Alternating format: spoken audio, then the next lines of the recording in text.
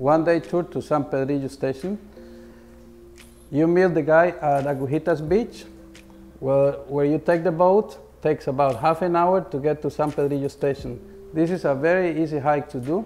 The boat drops you off on the beach, and then you hike for about 5 to 6 hours around the station. In the hike, there is possibilities to go to see waterfalls, and you also can hang out on the beach if you want. It's a very easy hike. It can be done with families, children, or people that have even knee problems. Everybody can do it. And then you will return early back to Drake Bay again.